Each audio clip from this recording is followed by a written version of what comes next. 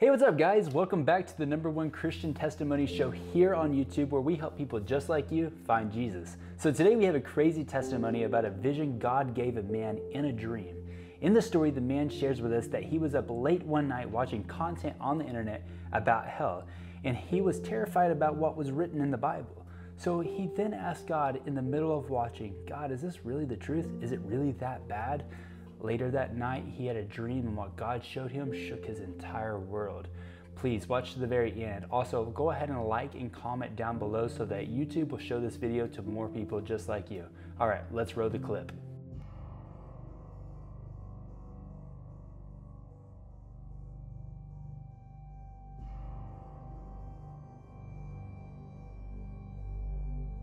October the 2nd, the most traumatizing and awakening day of my life.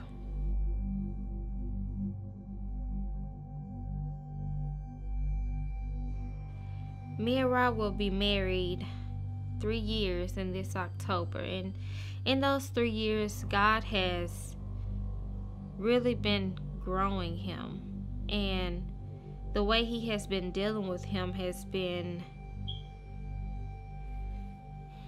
very peculiar. I mean, the dreams that he brings to him, you only know that it's from God because man couldn't think of these things. I mean, and he backs it up with his word. So the dream that you are about to hear is really a testimony from God. Also guys, if you'd like to share your testimony on this channel, just go in the description below and there will be instructions on how you can upload your video. All right, back to the show.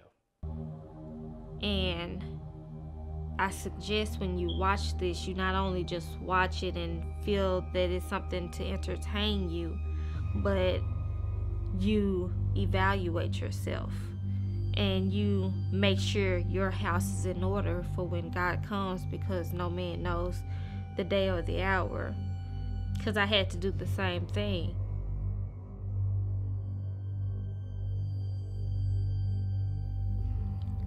I remember it was on a Thursday. Matter of fact, let's take it back. Wednesday night, I found myself looking at these different YouTube clips and watching different out-of-body experiences and different films that, they used to scare me. And I would watch it and it would blow me away. It would catch my attention. And it used to scare me so bad that I would wonder, my mind used to go in places like, God, is this stuff real? I couldn't understand it because I've never been to that place. So I found myself praying. I remember walking outside of my apartment, and I was walking back and forth with my eyes closed and just started praying. And I asked God, I said, Lord, if you give me an out-of-body experience, I vowed to share your word and to tell the people what I saw. Not expecting that God was going to respond back to that, because I was just praying out. I was just praying, not actually looking for a response. And after that night, the next morning, that Thursday, October the 2nd, I had a dream. And my spirit left my body. It was like I was in my apartment and my spirit got pulled out of my body. And I would go in these different transits, bright color lights. It was white, like the best way I can explain it would be shoo, shoo, shoo, all the different flashing lights. And I appeared before a blue sky with no clouds. It was like a blue place, no land, no trees, no grass, no water, nothing. There was nothing there but a blue atmosphere. And I would see this atmosphere goes millions of miles upon millions of miles where nothing existed. It was like nothing was hidden. Everything was revealed. Everything was before your eyes. You could see it.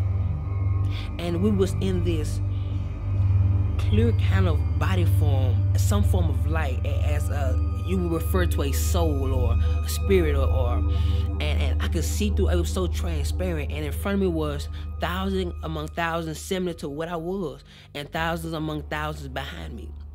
And I knew that it was some form of a soul. And in the middle of my chest were seeds, multiple seeds.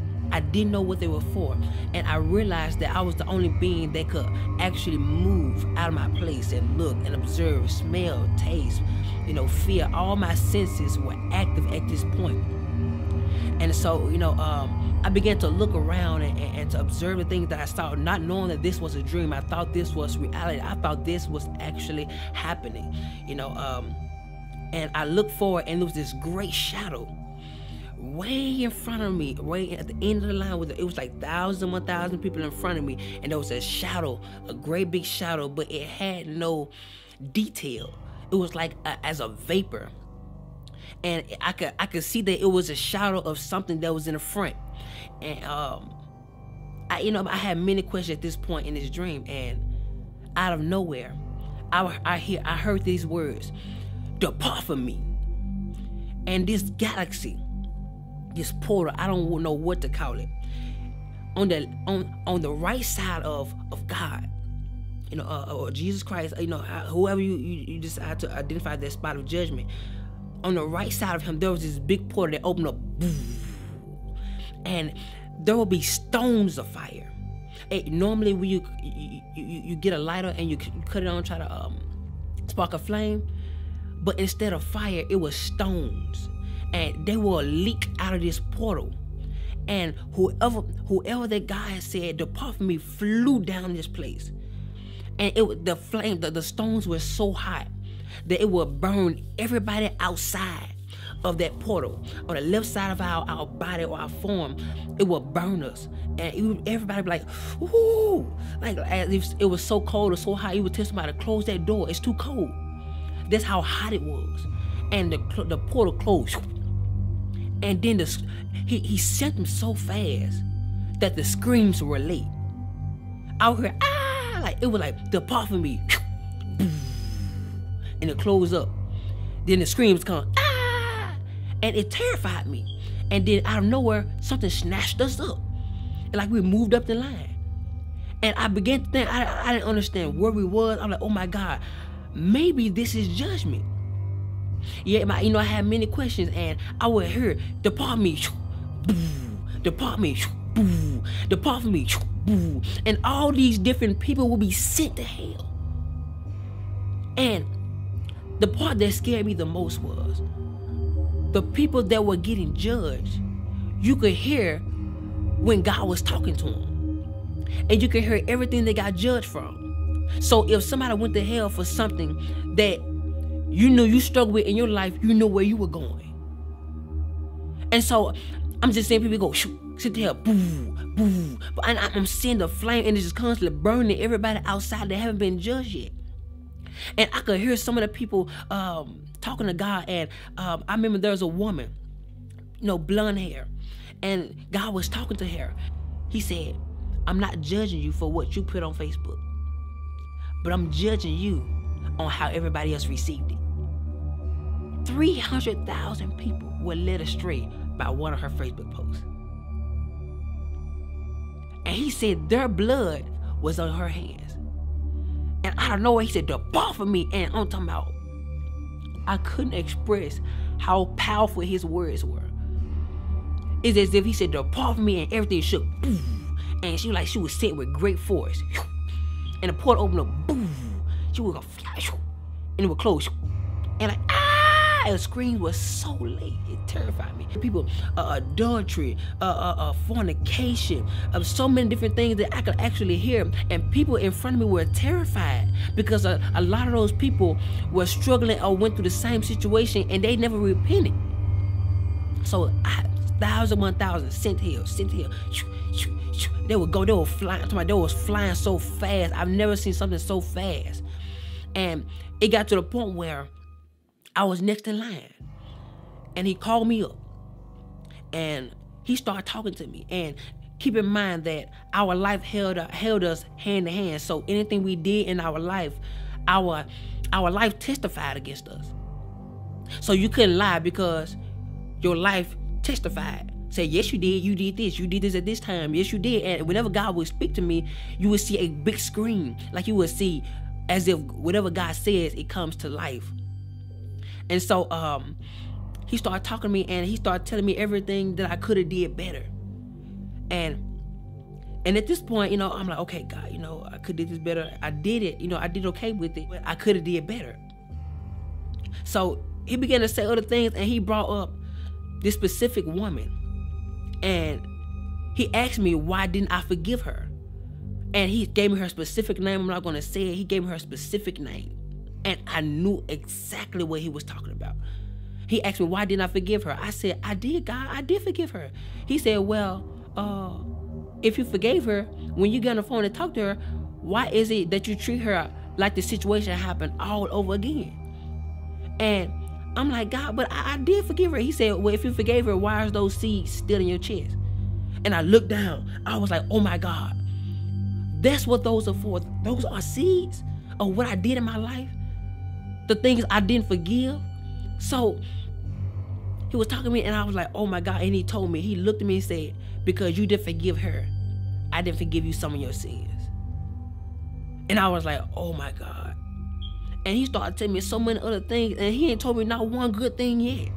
And at this point, I'm getting terrified because my mind is starting now going to a place where I'm imagining how hot this fire is going to be when this portal open.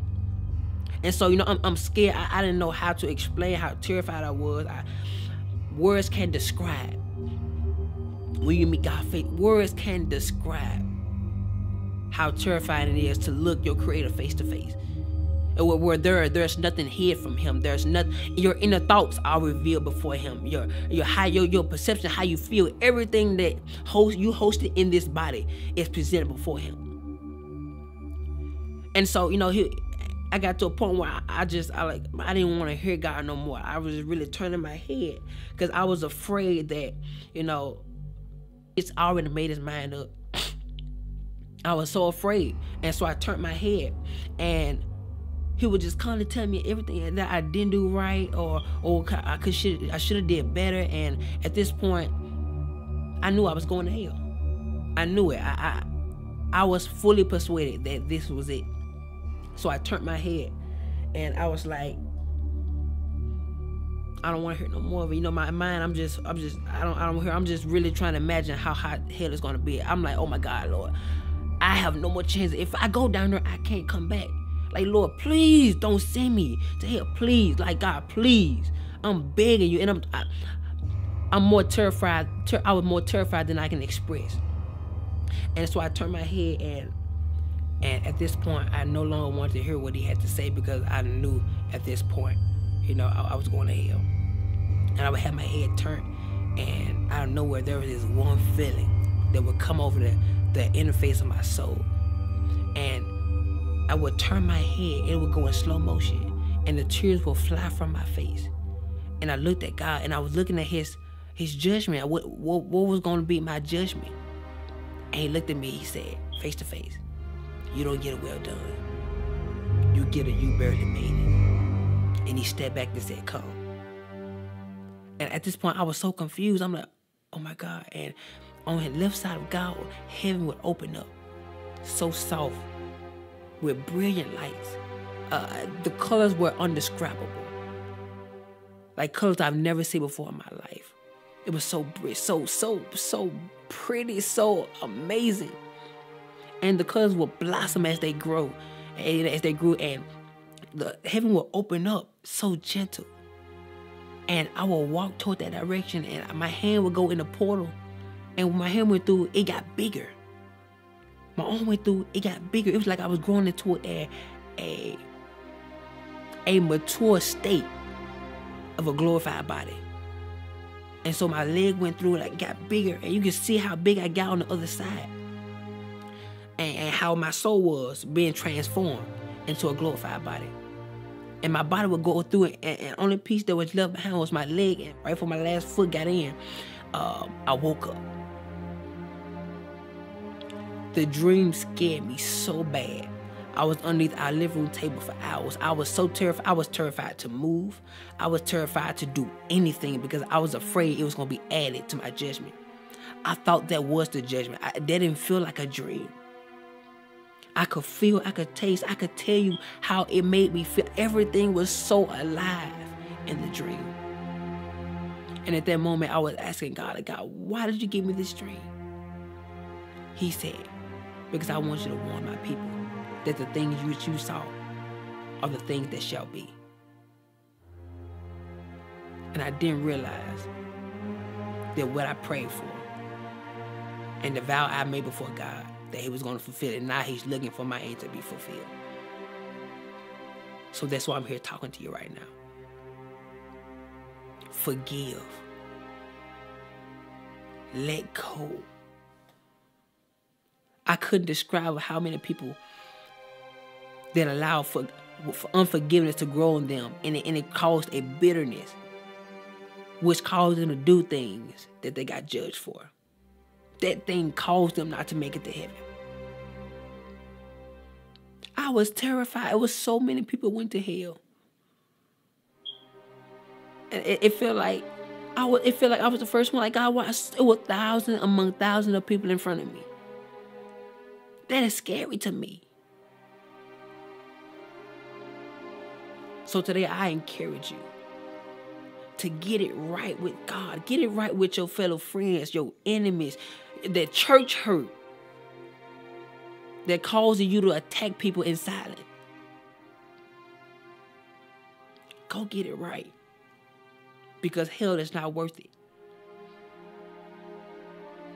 God scared me so bad in this dream. But I knew it was for a reason. So today, choose love. Accept Jesus Christ as your Lord and Savior. Believe that he died on the cross for your sins and my sins. And that he died, but he rose on the third day. Believe that he's the Son of God. Read the scripture and apply it to your life. So that when Jesus come back, he don't see your flesh, but he see his word. I encourage you today. Forgive, love, and watch how God change your life. I thank you for watching. Be blessed.